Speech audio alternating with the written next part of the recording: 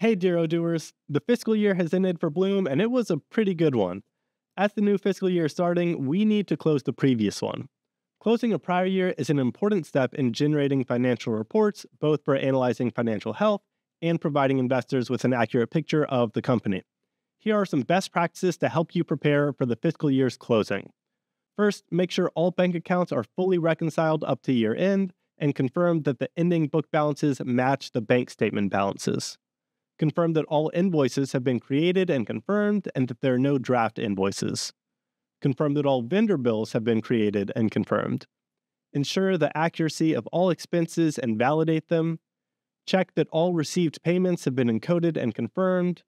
Close all suspense accounts. And finally, book all depreciation and deferred revenue entries.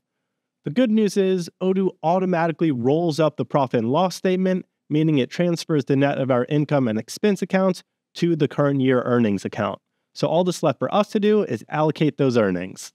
So here we are on our database. Let's go to our accounting app, configuration and settings, and we're going to search for fiscal. And in the fiscal period section here, the first thing we want to do is to make sure we have a fiscal year end date set. In our case, December 31st is fine, but you can change it to fit your needs and your financial reports will be updated automatically. If you started your business in the middle of the fiscal year or your fiscal year is longer than 12 months, you can set one manually by clicking on fiscal years here. That's all we need for the fiscal year setup. Next, we want to set a lock date to avoid modification or new records that would mess with the fiscal year calculation. If we go into the accounting menu, we can find lock dates. And this menu is only available to users with administrator access rights for the accounting app, and only they can add, remove, or modify the lock dates. We have 5 different date types here, and they're listed so that we can set them in order, starting from the top and moving toward the bottom.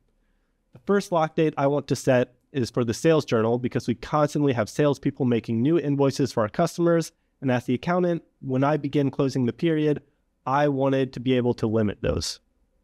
This means that any new invoice that was posted after I set this lock date will have an accounting date after this period. I usually handle registering vendor bills myself, but I still wanted to go ahead and lock those next with the purchase journal lock. And this is going to behave basically the same way, but for the purchase journal.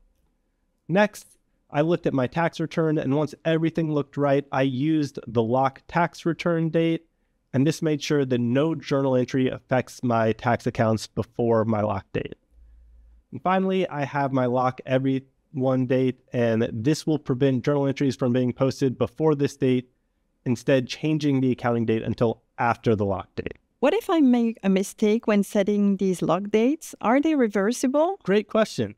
Yes, all 4 of these are reversible, as users with the accounting administrator access rights can still change these dates after they're set. So let's say that we set a lock everyone date also for December 31st of last year, and we save. Now, when we reopen the lock dates window, we can remove that date, and Odoo allows us to say that we want to make an exception. This exception can be for me or for everyone, and we have options for how long this exception should last. We can also log a reason for this exception, and all of this information is timestamped and logged in the chatter of the company record. For now, I'll just give myself an exception so that I can finish closing the fiscal year uninterrupted. Be careful though, because there's also the hard lock date. This field is irreversible to ensure inalterability and to meet accounting requirements in some countries. If it's not required in yours, this field isn't totally necessary. And if it is, make sure not to set this one until you're absolutely sure that it's the correct date, because you will not be able to make an exception regardless of your access rights. Now, we need to allocate our unallocated earnings. First, let's check our earnings by going to reporting and to the profit and loss statement.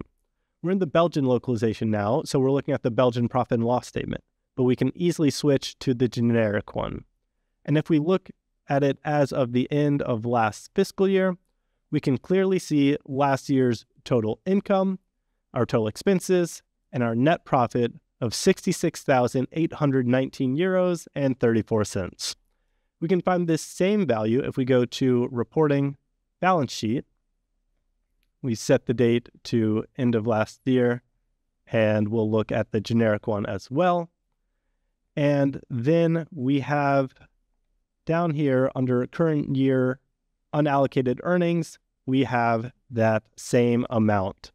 So we're going to copy that and go to Accounting, Journal Entries, and we're going to create a new journal entry and name it something recognizable like year ending 2024. Let's change the date to the end of the last fiscal year. And in our case, we will use the corresponding Belgian accounts, so make sure to use the ones that are suitable for your fiscal localization. For a profit in Belgium, we're going to add a line with account 140,000 profits to be brought forward, and we will paste that in the credit column. And then we'll add a line with 693,000 profits to be carried forward, and that will be in the debit column.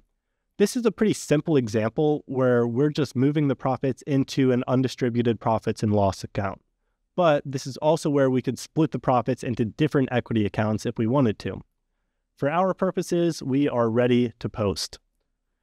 We just recognized our earnings in a balance sheet account, and if we go back to the balance sheet and now check under the unallocated earnings, we can see that it says 0 because we've allocated all of them.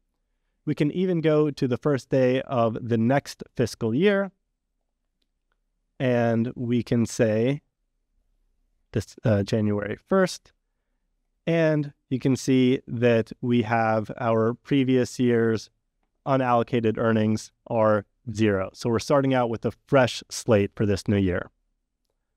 That's all for this video, but be sure to check out our online documentation for this topic for more information on closing the fiscal year. This has been your pal Dal. I'll see you in the next one.